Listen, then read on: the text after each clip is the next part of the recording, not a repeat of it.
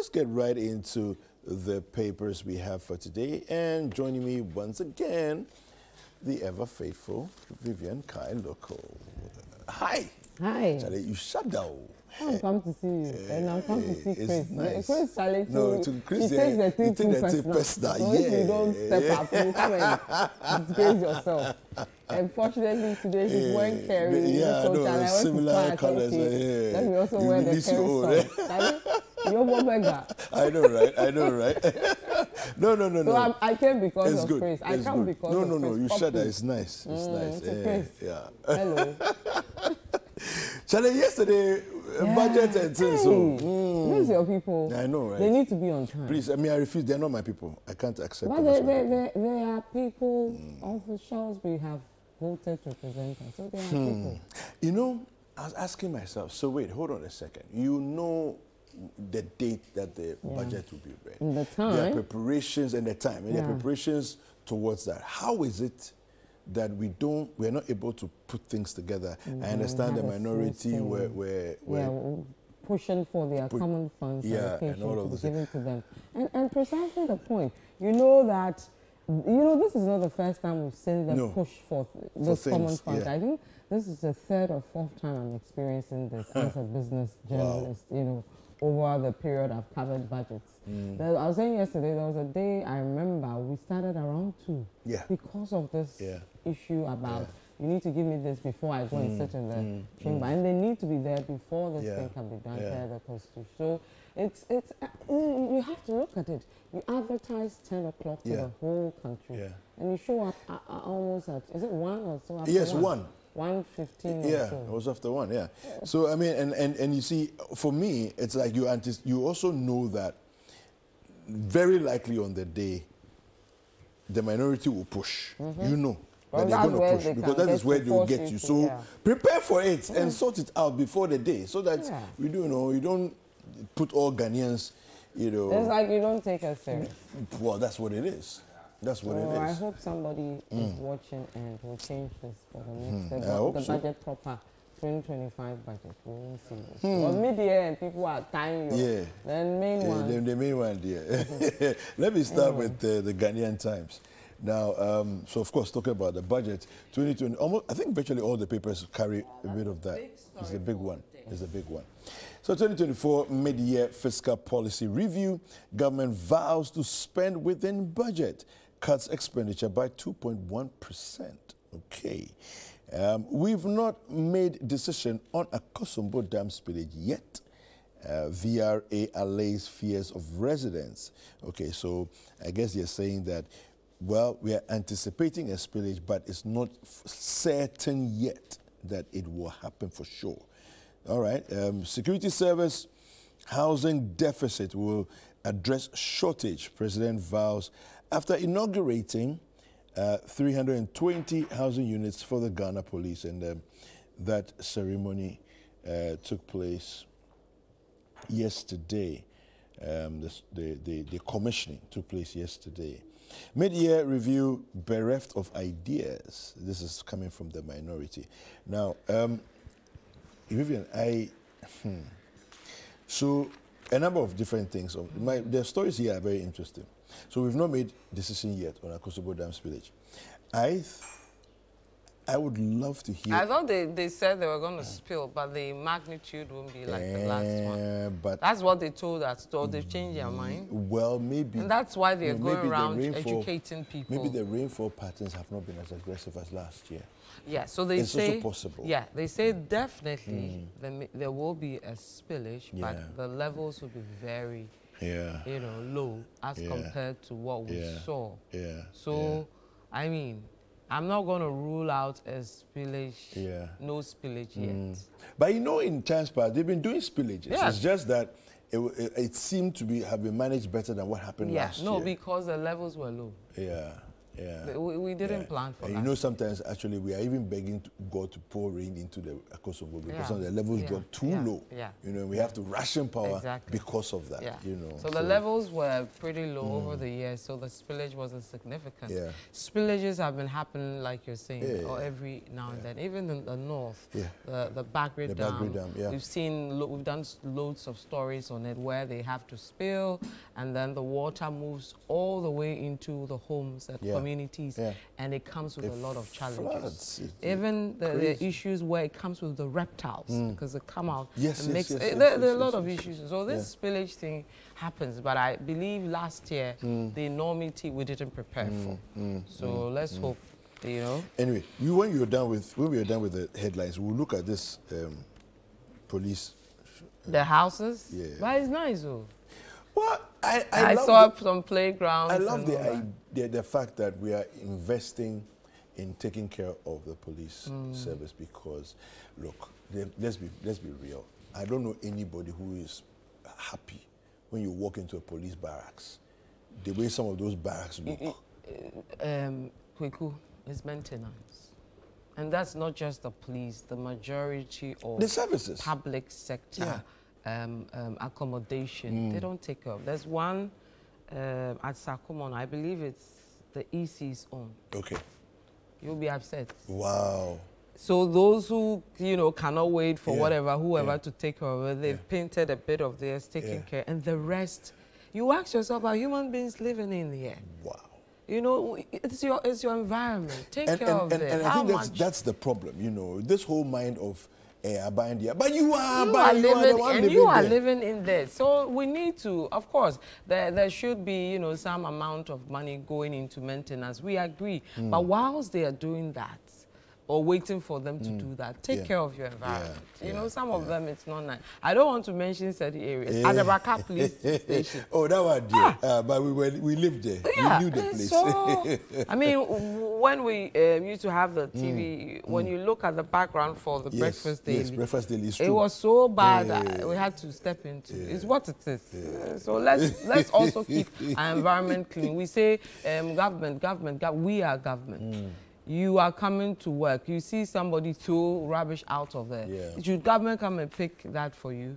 The trash you've thrown out of your window. And everybody is watching the person in the car. They won't say anything. When you say, then they insult you. This is the kind of people we are becoming. This is not the Ghanaian. We are not like this. What is happening to us? We need to step up and, you know, get our environments clean. That's what we're brought up with. So I don't know where these things are coming from. Anyway, let me start with a new finder. And it's, of course, the budget on the front page making big headlines there. I'll start with the minister proper. 30 billion Ghana cedis disbursed in 6 months. Growth revised up to 3.1% from 2.8%. Still with the budget, mid-year budget uninspiring scrap taxes are to force it, the minority leader speaking. And then, still with the budget, the former finance minister, Setekwe, is speaking. He says next government faces significant challenges from 2026. You know, 2026 is when we'll start paying some of the interest on the loans we've taken because we've been given some grace period due to our issues, the DDEP and all that. So that's, and then finally, from the new finder on the budget, they say road tolls, property tax to be reintroduced in 2025. Dr. Adam. So you start paying the tolls on the Tema motorway and all the other places that you've got some relief from. You know, we need to rationalize these things properly. So first of all, the toll system, we have it all wrong. Oh, is it? Yes. Why you say that? Because if you look at, you know, Legon as a campus, they also toll their roads. Yes. Yeah. But have you seen that it's a much thinner? Because it was well structured and well planned. Thank you. And that's what we need to do. You with remember, all our public roads. You remember when they proposed the implementation of the tolls? Remember the agitation? Yes. They didn't mind anybody. And they've done it so well. Go ahead and do it and implement. Simple and short. You know, this whole thing of, it's like we have to find some people, a certain constituency will give them, they are the ones in charge of collecting the money. We hear stories of people printing their own receipts. We're going to sit inside the toll booth with their own receipts, you know, and issuing that. All kinds of shenanigans going on. So is government receiving the money they're supposed to be receiving? We are paying the toll. Then also the question is, are we paying the proper tolls? Yeah. Do you understand? What is 50 pesos? Honestly, it's like a joke. Do you understand? I mean, listen, I'm a road user. I pay tolls. I look at it and I'm like, it doesn't make any sense. Yeah. I mean, if you increase it and we see it reflecting on our roads, I'm not sure people will complain when they have to pay more than 50 cedis. Exactly. But why should I pay more than 50 pesos when the exact place the toll is being taken, there's a pothole there? Yeah. When the exact place the toll is being gotten from, there's serious traffic because we've not put in place a structure that will make it easy for people to go through. In the U.S., Maryland, I remember I was driving on the highway. There were toll booths. Actually, they have two-way toll booths. Okay. I mean, the roads can be like 5 lanes. Okay. 5 lanes, they've dedicated 2 lanes to normal traffic. Those of you who don't want to, say, pay the toll or pay an amount, a particular amount. And then the 3 is for another amount. So if you want to move faster, you can do the 3 one with the higher amount. Oh. And that one, the system picks your number and deducts. So you don't need to stand somewhere and go and now do, hey, give me my change. You see how they've done it? Yeah. So there's a 2-way lane. We're all going to the same place, 5 lanes. 2 of them, normal, whatever. You pay a lower amount, you sit in the traffic, so you get into the traffic. The other side is 3-way. The traffic never gets to you because they've increased the rate to make so discourage you from going. Good. And that's, you know, and you just pass and through. That's a proper the sensor picks your car number and deducts automatically from your account. Yeah. Simple. Okay, cool. Easy. Easy. So is it that we can't do that here? If you can't pay, don't use the road. Simple. It's not by force. It's simple. You can use public transport. You can. There are so many alternatives. We have all these alternatives. You cannot tell me that we can't do a system where we have the sensors. So far as we can fix the traffic lights and all those regulatory stuff there, you can pick the car number via all sensor the car details, system. And then when you're going to renew your license or every month through your account or whatever, it automatically deducts. So we have to find innovative ways to make things easier for all of us. Now, after you take the money, it has to reflect on the development. So road infrastructure, I expect that the area that it covers in terms of the tolling system, the roads are good enough. They should be. When they are getting bad, they are fixed. That's it.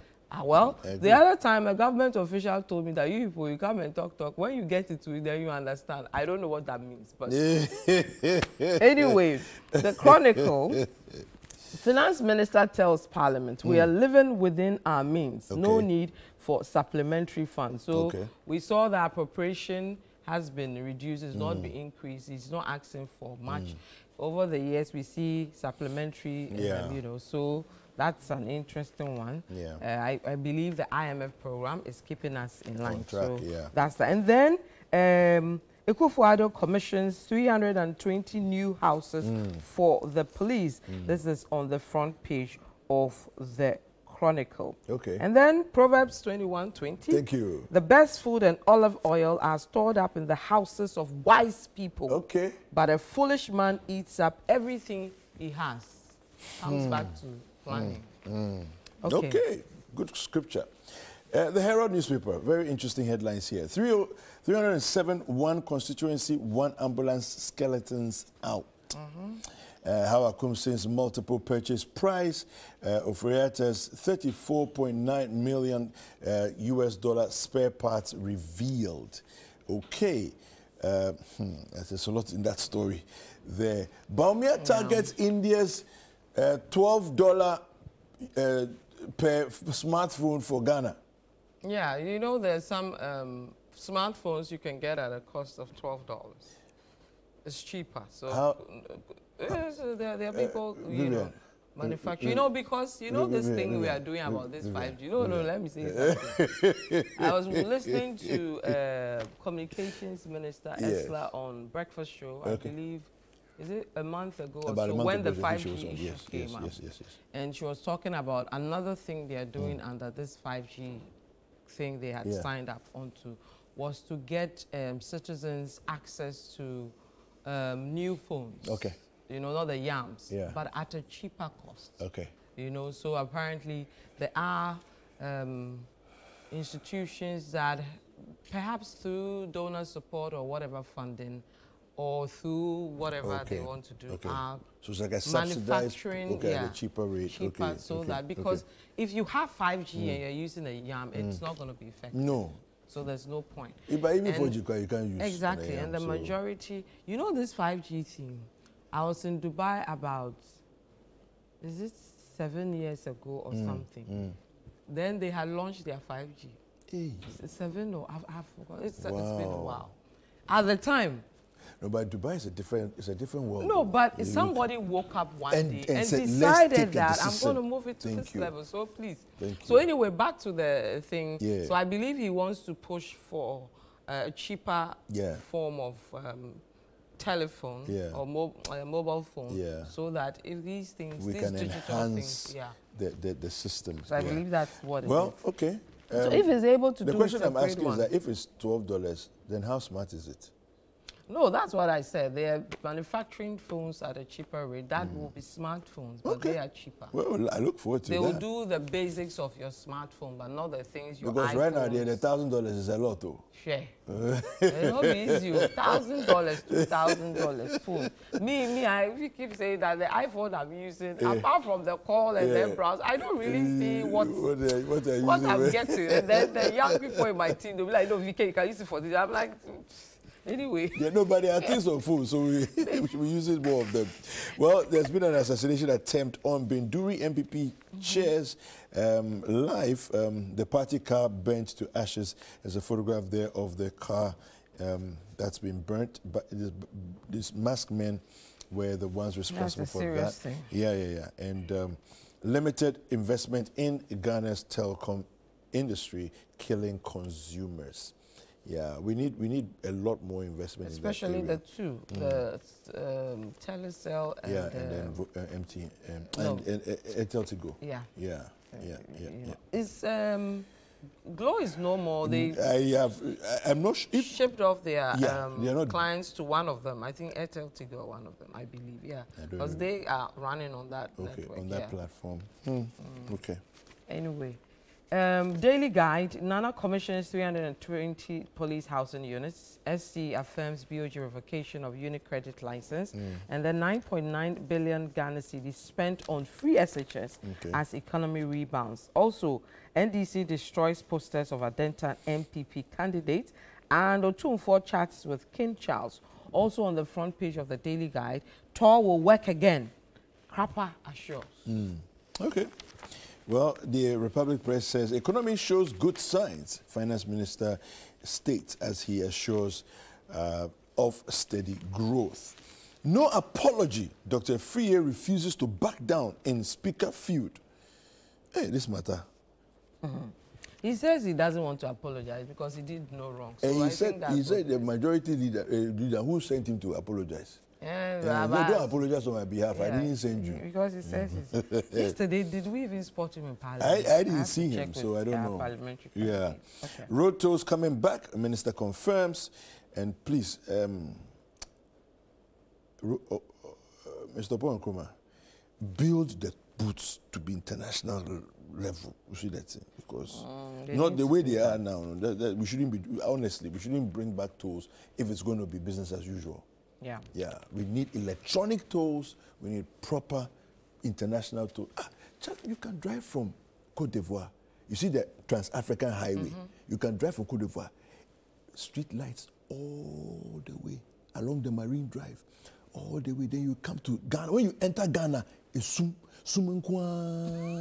when you exit, more light. What is that?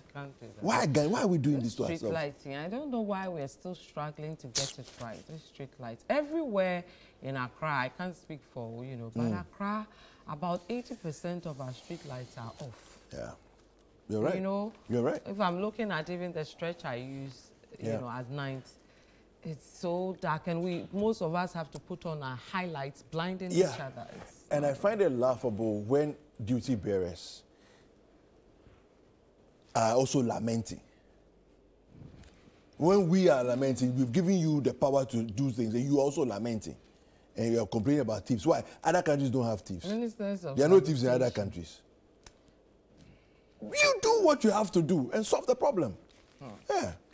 Anyway, please go ahead. The Ghanaian publisher, we will revive Tema Oil Refinery. Krapa declares, as stated before. Their angle for the budget is 9.9 billion Ghana cedis spent on free SHS since 2017. Finance Minister, I think a lot of people captured that angle.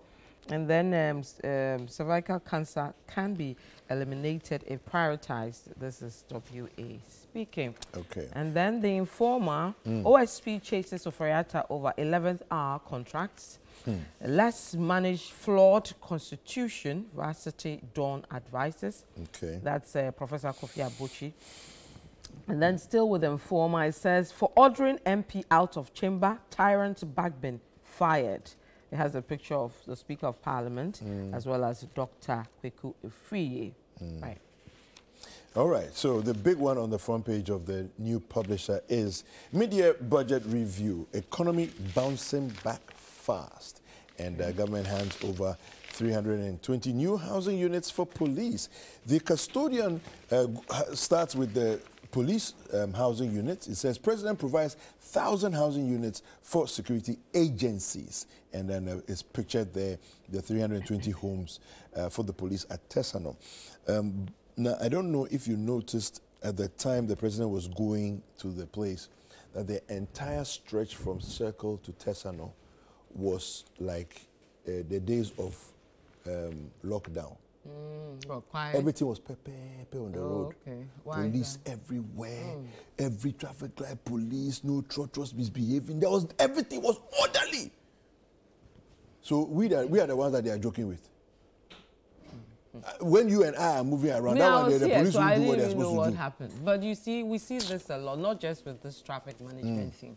We see that a minister or a government, a president is visiting a particular project along the stretch from wherever his main point of move, takeoff.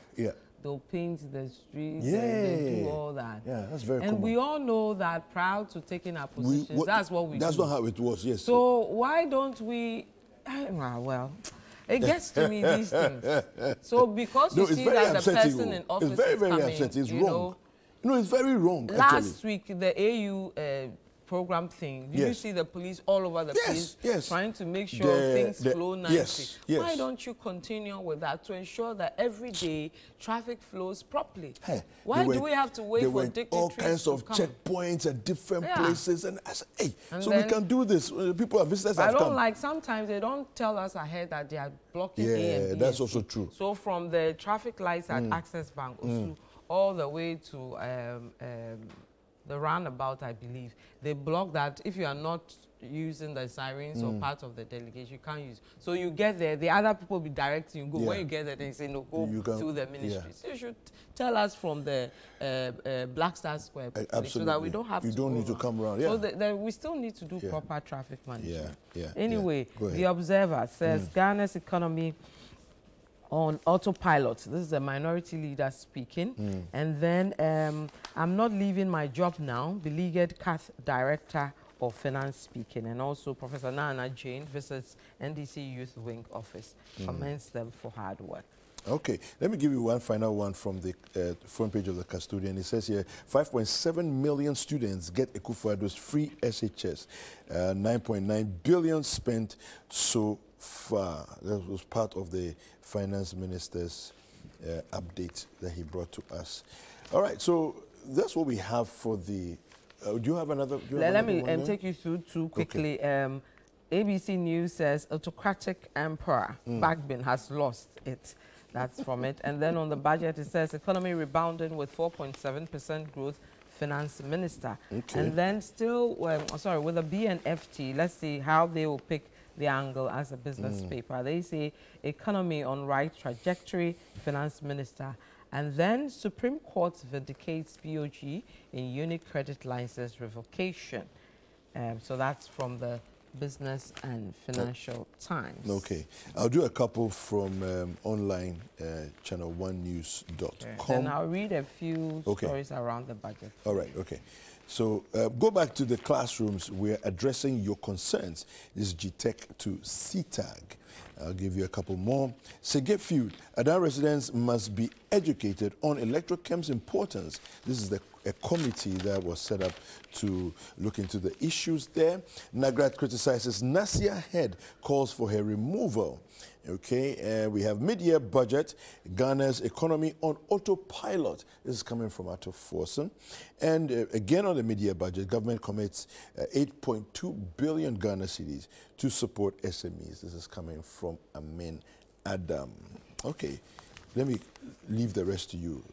Okay, Vicky. So let me give you some details on the budget from yesterday. I'll start with that of the Chronicle, where they captured the line of "we are living within our means," as stated by the Finance Minister. And they say the Minister for Finance and Economic Planning, Dr. Mohamed Amin Adam, says the government does not need any supplementary funds for the remainder of the fiscal year 2024.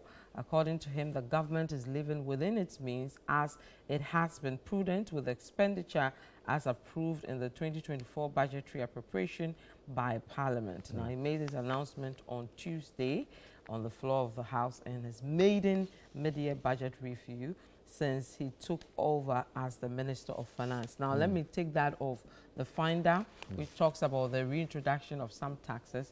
Now, to enhance revenue mobilization, Finance Minister Dr. Mohamed Amin Adam has announced the reintroduction of the road tolls and the integrated property tax system next year.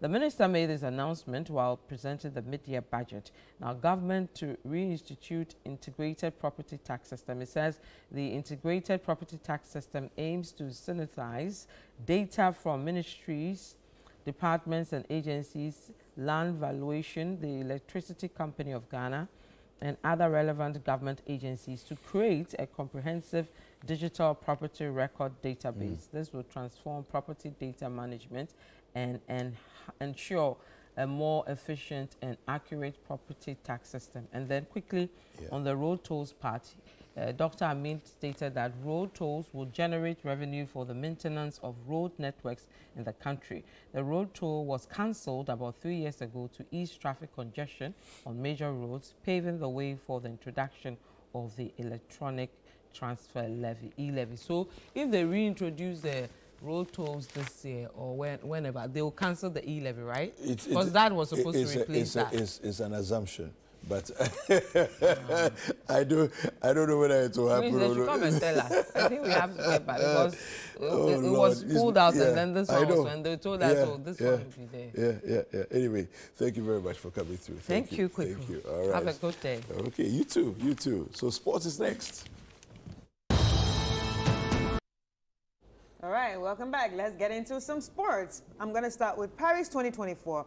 Ghana sprinter Benjamin Azamati says he is very excited to return to compete in the Olympic Games after featuring in the last games held in Tokyo in 2021, but was heavily affected by the COVID-19 pandemic. He expressed this in an interview with SuperSport on the Ghanaian contingent continued to put finishing touches to his preparations for the 2024 Olympics that will run from July 26 to August 11 in Paris. Azamati was part of the Ghana's men 4x100 relay team that finished 7th in the 2020 Olympics finals to miss out on winning a medal. Returning with another member of the 2020 team, Joseph Paul Amoa, to this year's games, Azamati is part of a 9-member contingent representing Ghana in Paris. All right, now we have some Ghana Football Association news. The GFA has announced that the upcoming Ghana Premier League season will commence in September this year. Now, this was contained in the release put out by the Ghana FA yesterday. The new season will run from September this year to June next year, and it will be split into 2 rounds of 17 equal match days. Now, due to Samatex and Instructor Man's participation in CAF's inter-club competition, it's expected that there there will be slots for their outstanding matches as the season progresses. Now, the upcoming season will feature 15 of the teams from last season's and 3 new entrants: Vision FC, Young Apostles, and Basake Holy Stars, all of whom qualified from Division 1. All right, so that's where we end the sports update. I am seriously looking forward to the Olympics. I'm telling you, really? I can't wait. All right.